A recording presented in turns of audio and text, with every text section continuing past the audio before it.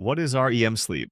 Ever closed your eyes and woken up feeling like you just watched a movie inside your head? That was probably REM sleep. It stands for rapid eye movement, but it's way more interesting than just twitchy eyeballs. REM is the part of sleep when your brain lights up, your body powers down, and your dreams take over like a full-on psychedelic film festival. Sleep isn't just one long nap. It comes in cycles. You start in light sleep, move into deeper stages, and then about 90 minutes in, boom, REM kicks in. Your heart beats a little faster. Your breathing gets weird. Your muscles turn off. Seriously, they shut down so you don't punch a lamp or dive out a window while dreaming about skydiving with pizza. And your brain? It's buzzing, almost as active as when you're awake. This is when most of your dreams happen. Wild stuff. Emotional, surreal, sometimes totally ridiculous. Flying sharks, crying clowns, a raccoon teaching a business seminar. All of that is classic REM territory. REM sleep isn't just for entertainment. It helps with memory, learning, and emotional balance. You skip it, and your mood tanks. Your focus crashes. Even your immune system takes a hit. The brain needs REM like your phone needs a charger. And it's not just one shot. You cycle through REM multiple times a night. Each round lasts longer than the one before. By morning, about a third of your night might be spent dreaming. Babies get even more. Half their sleep is REM. Adults get less, but we still need it. Without it, everything feels off. So the next time you wake up from a dream about talking chairs or a dance battle on Mars, just remember, REM sleep is doing its job, and your brain is having a party without you.